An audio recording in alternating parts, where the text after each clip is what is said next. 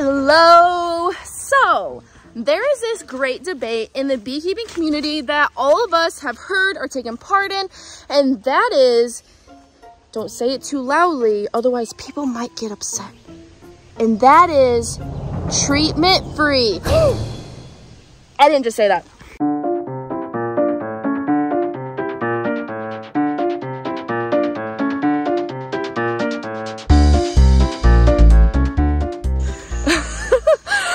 Okay, all jokes aside, okay, we all know that for some people it can really ruffle your feathers talking about treatment-free, but I've seen so many people and I've had so many people ask, hey, I really am thinking about going treatment-free, but there's no information out there on how to do it, and it really seems that whenever you ask another beekeeper it, they just look at you like you're crazy. So today I'm going to tell you guys exactly how to go treatment-free successfully. Okay, so the big disclaimer that I first want to say when it comes to being treatment-free. Oh, one of these bees is not happy that I'm over here talking, and it's gonna have to deal with it. And that disclaimer is, when it comes to being treatment-free, or in all honesty, all of beekeeping, everything is trial and error, and everything is just based off of how you beekeep in your own environment. There's so many different ways to do things, so everything I explain today is just something I'm going to explain of my own experience and what I've seen in my own yard and what has actually been successful. So let's get to it. So first, I'm going to define my definition of treatment-free because there's a little bit of a gray area. And some people say that even just requeening a hive can be considered a treatment, but the way I'm going to consider treatment-free is that you are not using any chemicals in your hive.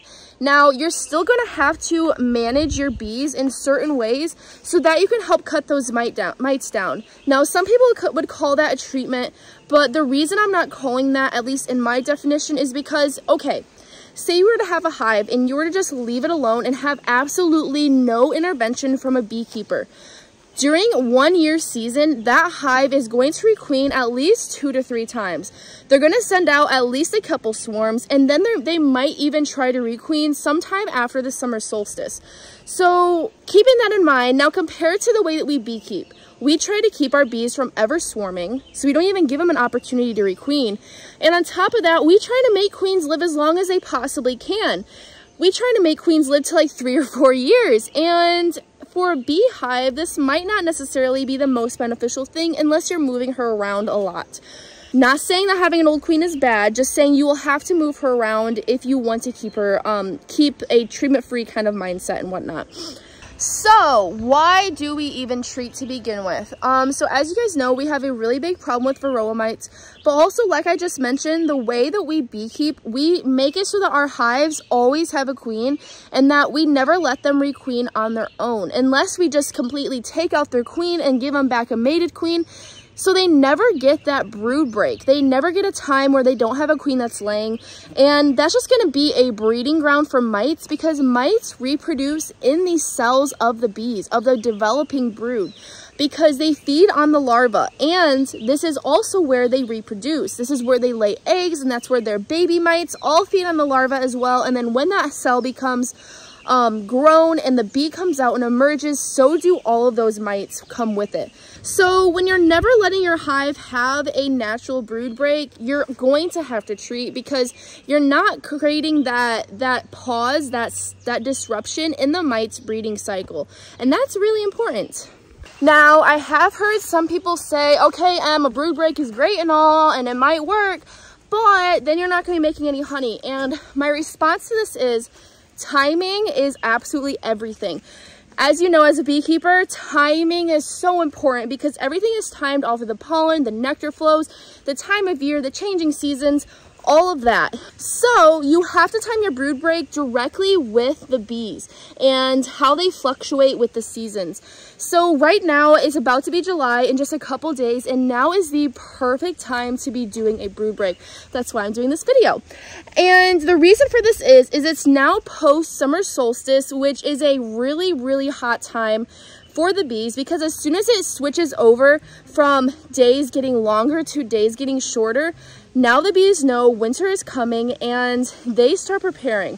They start a stress response in the hive and they're like, okay, we need to have honey, we need to have pollen, we need to have enough bees. They start thinking about all the plans they need to do and start acting on those so that they're ready when it comes. Now, when you do a brood break right after the summer solstice, first things first, you're going to have a queen that was born and mated after the summer solstice. And what happens when this happens is that queen is going to be a monster because she is born into an environment where the bees are already under a little bit of stress. And that stress is going to cause her to lay really, really heavy because she's now being born into a time where the days are getting shorter and the winter is coming and she's brand new. And she's like, oh my gosh, what if this hive dies? What if it's all my fault? Everything relies on her to make sure she shows up and she lays for these bees because they don't have much time. So they're going to make her lay really heavy and build up really, really fast. And I've seen this time after time, and it's actually crazy, crazy cool because it makes it so you're able to kind of like play off of the bees and how they work so that you not only get a really big buildup in the springtime, but you also get a really big buildup in the fall time just in time to hit the fall flow. Now, the bees have a natural brood break in the winter time when it's cold because naturally they completely stop the queen from laying and they go into like a sort of hibernation mode when they go into their cluster and just huddle together. And they wait until it hits the winter solstice, I believe, is the day that they start laying again and start preparing for spring. Don't quote me on that. I should probably look up the exact time when they usually switch over. But on a certain day, they start laying eggs again, and that's when they start building up. But they do go through a 1 or 2 month, depending on your location, brood break. That's going to help them cut the mites back in the winter time to help prepare for spring. But in order to prepare for winter, when your hive numbers start going down, that is why it's important for you to do your brood break now. And I'm probably going to have a lot of haters for saying this, but I try to be completely transparent on this channel and be completely honest with what I see in the beekeeping realm. And so there's bee havers and there's beekeepers. And what I'm starting to see is that it seems to be that hobbyists are taking on the same technique and styles of beekeeping that commercial beekeepers use. And that's not necessarily something that should go together because they both have different goals. So if you have a goal for making sure your bees make it through the winter, you need to adapt your own method to take care of your bees. Because the way that, I don't want to say this in a bad way because I'm like, this isn't a bad thing. This is just a way that they decide to do it and a way that they decide to do business. And a lot of like the bigger beekeepers, commercial beekeepers, they don't have to have all their hives survive through the winter. Now, maybe some of them, they would prefer that, but other ones, it doesn't really make that big of a difference for them if their hives all die because they could just buy a package, throw them in some hives, and they will just explode. So that's why I say there's a difference between bee havers and beekeepers and the techniques and methods that we both use. Okay, drum roll please. Now for the juicy details, and that is how exactly you're going to do a brood break. Okay, so the key factor that you want to keep in mind is that it takes exactly 16 days from egg to the fully developed bee to emerge from the cell. And the reason that this is important is because when doing a brood break, your goal is to go until you have absolutely no brood whatsoever left in that hive. So what you're going to do in order to perform a brood break, I have like my notes of thoughts here so that I can kind of keep organized for you guys and I don't just jump all over the place because I know sometimes I do that. But anyways, I'm jumping all over the place again. Here I go. But don't mind me. Okay, so how you're going to do a brood break is you're going to take the queen out of your hive and you're going to put her in, say, a nuke box like this one over here. And the reason why I say put her in a nuke box and don't put her in a giant deep is because bees perform better in a small space and she will build up very quickly when she's in this smaller box versus in a big box that just has way too much space for them. Then they have more space to manage, more space to like temperature control and whatnot. So put your queen in a frame or two of brood and resources in this nuke box. And then you're just going to leave her, let her build up, give her some empty frames, give her some empty comb or foundation to draw out, and she will build up that hive and be happy as can be. I was trying to do a pun there, but didn't really work out. Okay, so now this hive is not going to have a queen in it whatsoever, and what's going to happen is that hive is then going to start making queen cells. And there's going to be 2 ways, well actually 3 ways you can go about this. The first way you can go about this is at 1 week, or once you see that all of the queen cells are capped or they're starting to develop, take out every single queen cell that you see. And the reason why I say 1 week is because you don't want there to be any eggs in this colony, meaning they do not have any other option to make a queen. So you're going to go in, kill every single queen cell, and then you can either, 1, introduce a virgin queen, which will then take around 10 to 14 days to go out on a mating flight and come back and start laying again. And during that time, the rest of the brood is going to emerge, and she's going to start laying after the brood has all emerged. They're going to have absolutely no brood left in this colony. Now, the second way that you can do this, if you don't want to worry about putting a virgin queen in a hive and then waiting for her to come back and then hoping that she comes back okay and she doesn't get lost or eaten by a bird or anything, then you could also put in a mated queen at 2 weeks. So the reason I say 2 weeks is because, remember, 16 days is how long it takes from egg to emergence of a bee. So at 14 days, you would put in a mated queen. She's not going to start laying right away because of the stress and the transportation, and she also is going to have to gain some weight before she can start laying some eggs again. Even if she was just taken from a hive and moved within 24 hours, she's still going to lose some weight, and she's going to have to regain that to start laying properly. And on top of that, she has to memorize her hive and learn everything about it and whatnot. So at 14 days, make sure all of the queen cells were gone the week prior. Do another check just to make sure you didn't miss anything, and that there's not a virgin queen running around or anything like that. And put a mated queen into the hive. And then at that time, what's going to end up happening is, the reason this brood break works is when she starts laying again. So hold on, let me back up a little bit. So when all of those mites were in the cells, they were underneath the cappings of that brood, and that's the reason why you need to wait, because once that brood emerges, all of the mites will then come out with it, and that's exactly what you want, because those mites will have nowhere to go except for on the bees. Now you're thinking, oh, okay, but now they're making the bees weak, but that's why we're doing this in July, because we're not making winter bees until August. But, okay, I'm getting off track again. So what's going to happen is you have all these mites on the bees.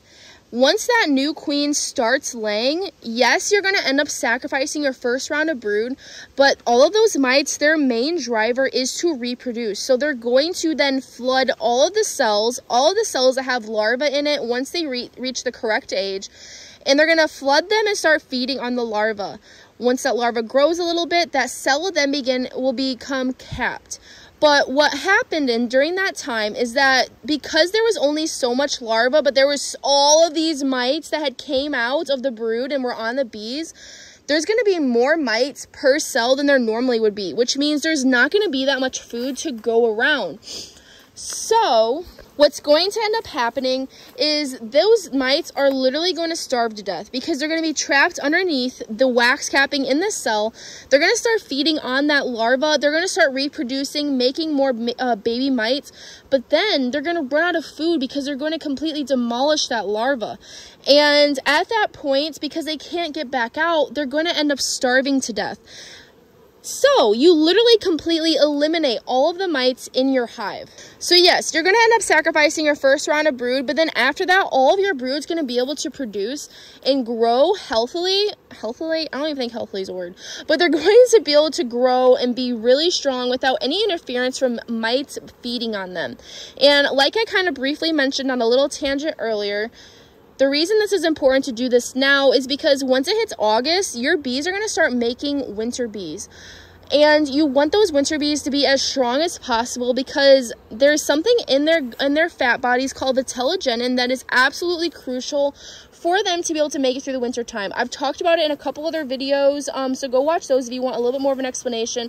If there's enough interest, maybe I'll actually do a video on vitellogenin explaining everything about it because it is absolutely fascinating.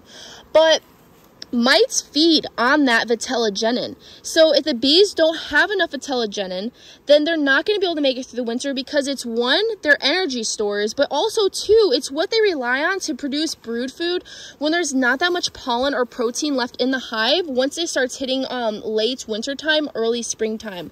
So it's absolutely crucial if you want your hives to survive to have those high levels of vitellogenin.